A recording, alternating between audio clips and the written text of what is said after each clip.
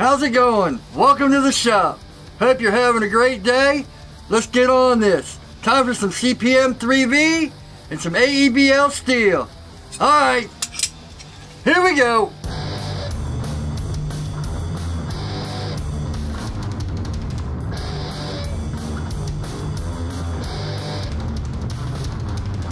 Welcome back. So I got the oven cooked up. My first time trying some CPM3v. This knife is from Do-It-Yourself Easy Crafts. And here's the blade I made for him. He etched it and everything. And here's those little kiridashis I made. I got 4 of them. Here's another. He sent me a couple of knives he wanted me to do of the AEB-l steel because he hasn't got his oven yet.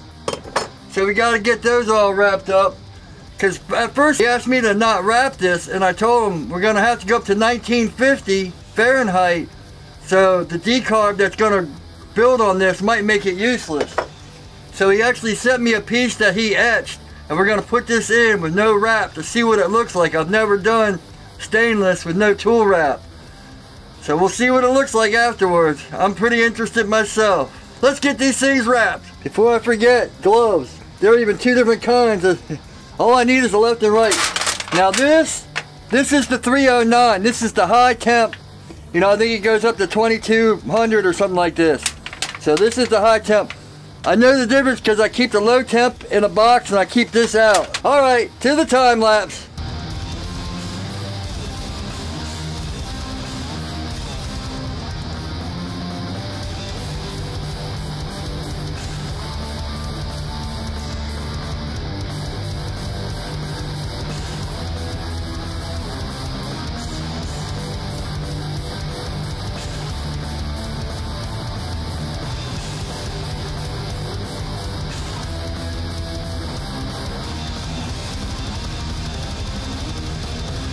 The knives are all done. So what I'm going to do here is I'm going to put all 4 in one.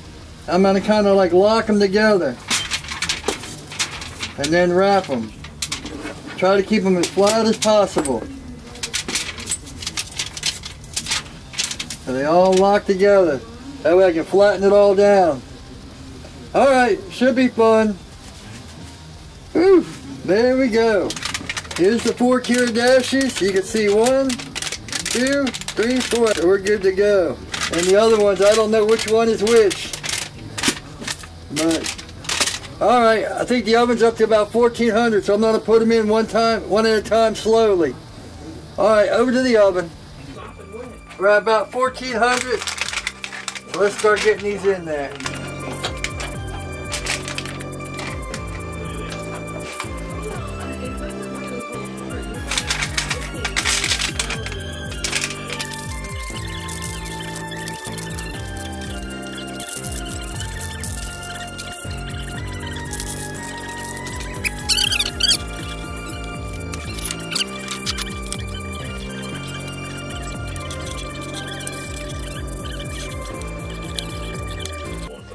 Alright, so I guess I'll be back in a couple hours when it gets up to 1900.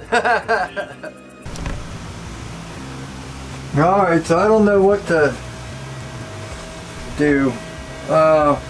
It went all the way up to 1900, then started messing up. I'm trying to do everything to get it to work. But I think there's too big a hole here. It'll go all the way up to 2300 sometimes.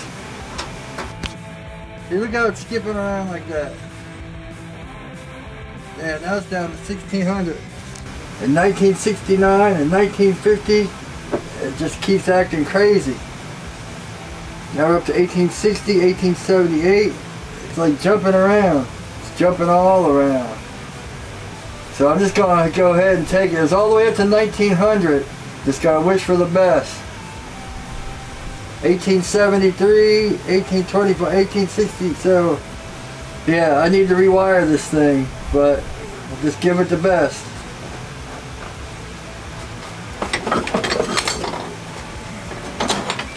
Woo!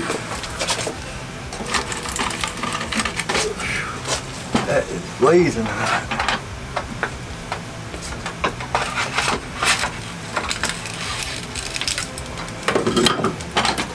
Oh man, that's gonna kill that one.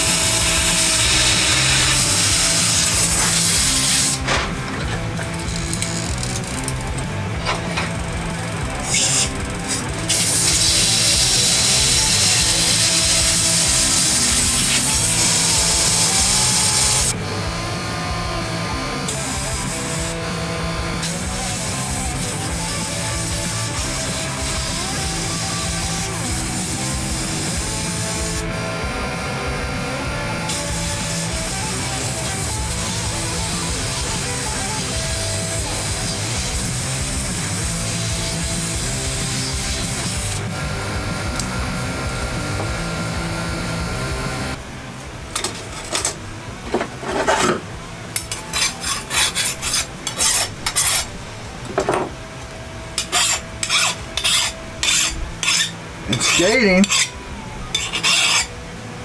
So it is hard. Let me go get the files and see where we're at.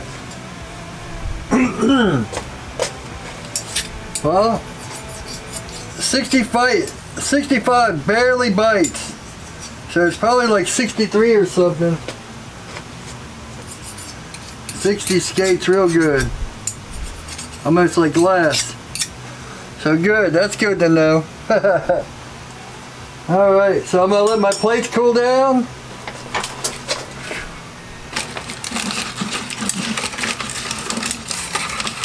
I can't get rid of that one.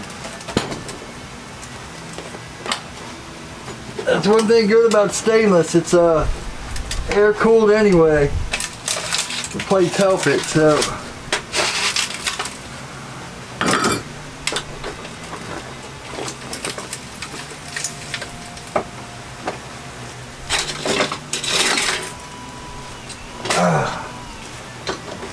Yeah, I definitely got to figure that out because I don't know what the temp is on that really.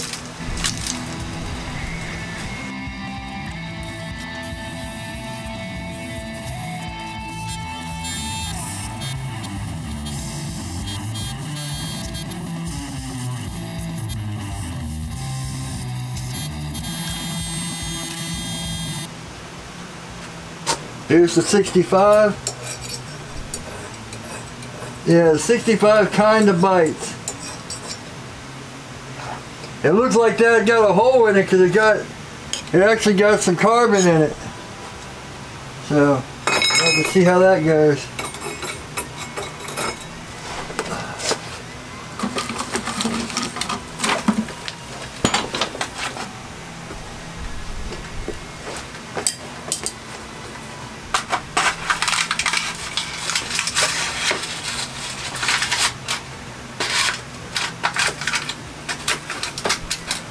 Yeah, it's papers. See, I'm a little afraid we were going over because, man, all this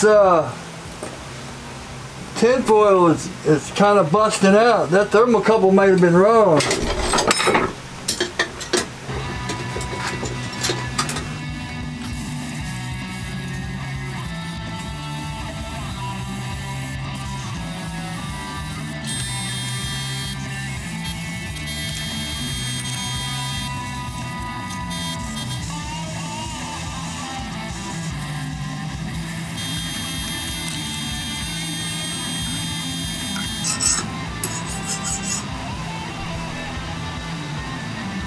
Alright, we're actually back up to 1800, which is good.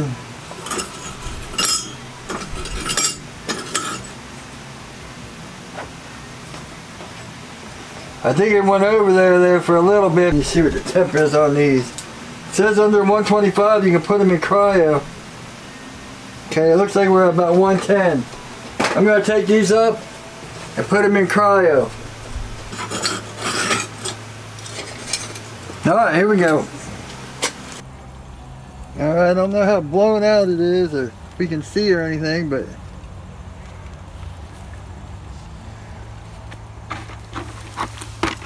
there we go. Got the dry ice and the acetone. Yeah, nice and cool. Only took 7 hours. So these are after cryo. The one I made for do-it-yourself easy crafts is about a 63. So that's good to know. Here's a CPM3v, and it's at 66 actually, so I might have overcooked it. And just to double check, I did the other side, and the other side was at a 64. So once we temper it, should be down good. Alright, I did the other ones and they were about a 61 or 62. I got 3 more in the oven to do. I almost forgot the piece, the last piece, to see how much scale actually builds up.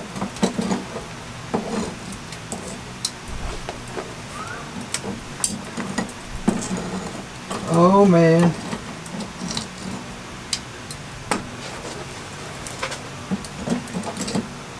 I can tell you it's a lot right now.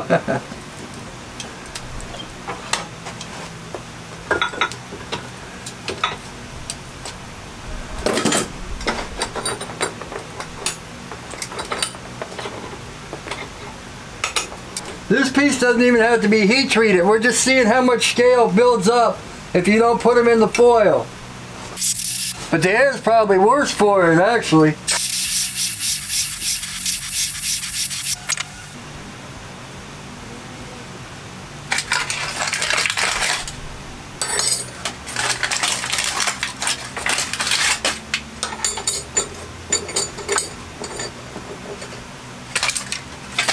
Alrighty.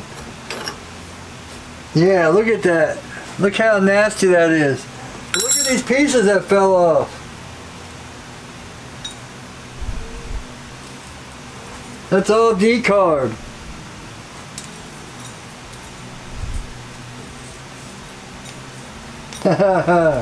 Yeah. Whew, man. What an escapade.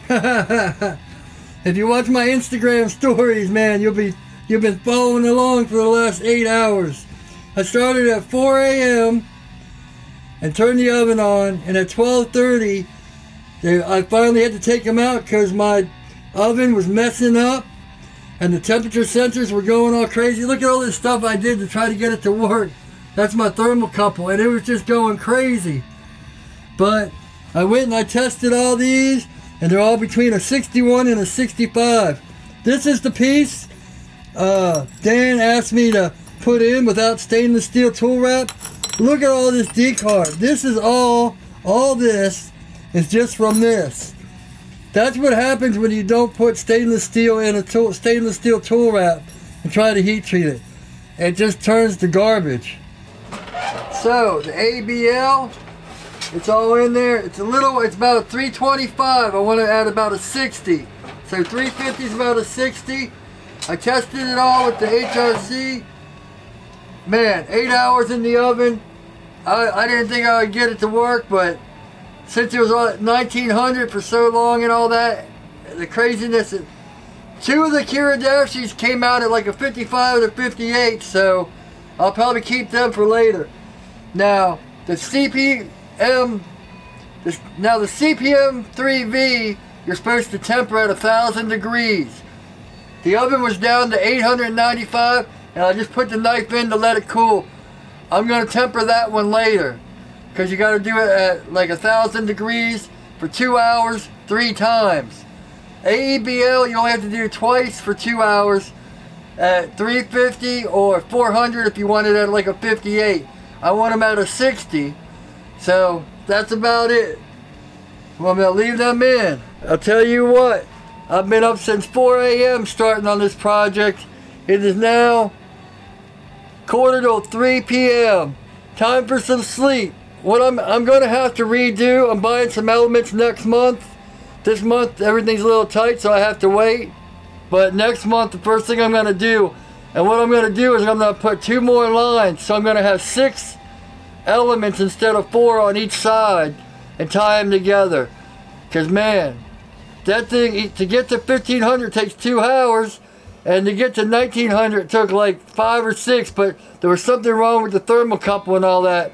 And when I felt the box, it was really hot. So, you know, just what it was putting off and all that. Yeah, I'm going to put more elements so it gets hot a lot quicker. I'm going to do another CPM3v, but it actually worked. So, just follow data sheets. If you're trying a new steel and you have an oven and all that, go to the data sheets first, and then work back and hone your recipe from that. So I hope you guys enjoyed this. Man, I am exhausted. What an experience. Please like, comment, subscribe. Let me know what you think about this AEB-l and the CPM3v. And now I'm going to send this back to Dan at Easy Crafts, at Do It Yourself Easy Crafts. And we can finish each other's knives, and then there'll be a whole video on that. The next video will be doing the handles on the karambit and the compound grind. Alright, affiliate links. I just I just signed up for the UK Amazon and the UK Amazon and the Canada Amazon. So I got USA, Canada, and UK for Amazon affiliate links. They're all in the They're all in the description below, along with my knives and my shirts. Thanks for the support. I hope you're having a great day, and as always, take it easy.